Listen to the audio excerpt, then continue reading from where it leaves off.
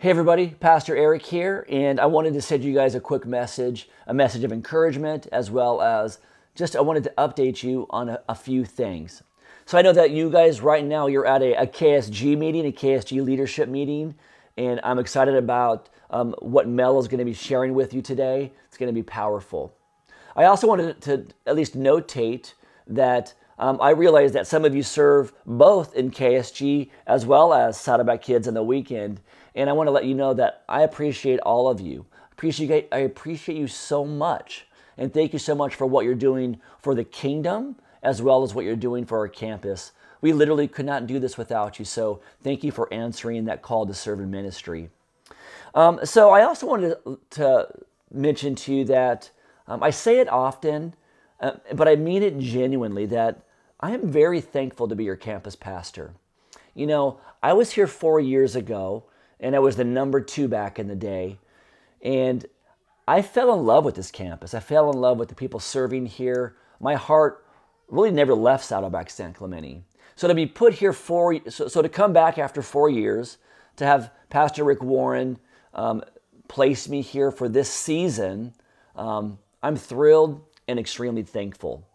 You know, as you can imagine, when when I was going through the interview process this time around with Pastor Rick and the leadership team, you know, they put some things upon my heart about kind of the vision about what needs to happen at Saddleback San Clemente and all of our campuses for that matter. But our campus, you know, my job is to, at the end of the day, really align us with who Saddleback Church is. So I know that change can be hard. And I want to acknowledge that right now. I realize that I've come in here, I've been here for about 8 or 9 months, and I've been making changes. And I want you to know this though, I'm not making changes arbitrarily. I'm not trying to make things more challenging for anybody. I'm really just trying to bring our campus to the place that our leadership, our senior leadership, desires for us to be. And really all that means is we need to be a Saddleback church. So when it comes to Saddleback Kids, there are certain values that we have created many, many years ago that I'm really trying to enforce. So I realize it's a change from the past. I know it must feel tighter for you, and there's like maybe a little less flexibility with certain things. And I'm sorry if it feels that way. But in time, my prayer is that you'll know the heart behind it. I think many of you, you know, you signed the covenant or you signed the booklet that you had, so you're kind of aware of it.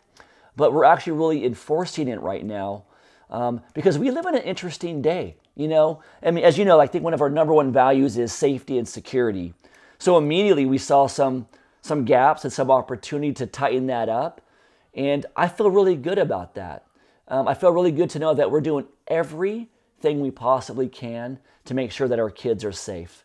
You know, we live in an interesting day, as I was just about ready to say, and, you know, I just want to make sure that our kids are protected, in that, at least under my leadership, I'm doing everything I can. So by locking doors, making sure that we have enough leaders in a room, things like that, the way that we deal with restroom breaks and things like that, those are all critical pieces of our safety strategy. So I just want you to know that I'm not trying to make your life more challenging, but I love this campus. I love Saddleback Church. I love Pastor Rick, and I take the call to this role very seriously. So I just wanted to share that with you. I wanted to share my heart with you because in 2019, we're going to keep moving down the pathway. We're going to keep aligning with what it means to be a Saddleback Church.